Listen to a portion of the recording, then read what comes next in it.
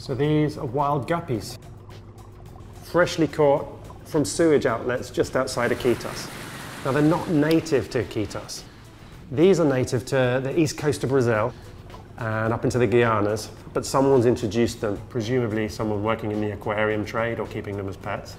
But they've proliferated and reverted back to wild type. There's so many colours on them. I've got fish here with pink spots, purple spots, iridescent blue, orange, red. And some have all of those colours, and some just have one or two. The colourful ones are all male. They're displaying to the females, trying to convince them to mate with them. And there was a brilliant study in which scientists moved these guppies between pools and watched how they evolved. They scored the male guppies for colour, the number of colour patches and the amount of colour on them. And they found that in pools where guppies had predators, they had fewer colours. And in pools where guppies had no predators at all, they got more colourful and more showy. They didn't need to escape predators. All they had to do was to convince the females to mate with them. Some of these guppies have a lot of colours, so I don't know how many predators they have around those sewage outlets. Probably not too many, because the sewage outlets are close to the city, and any big fish are also being fished quite heavily for food. Guppies are famously the horniest fish in the world.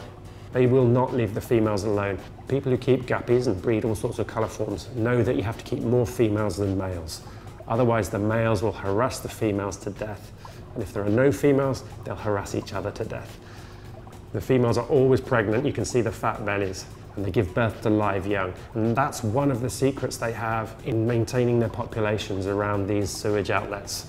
I don't know how far they've extended out into the Amazon, but surely around all the sewage outlets around the city, you're going to find these things. And you're going to find fishermen fishing for them.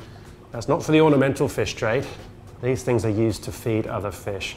There have been a proliferation of fish farms around Iquitos. They're promoted by the government, and there are grants to build the ponds and stock them with paiche.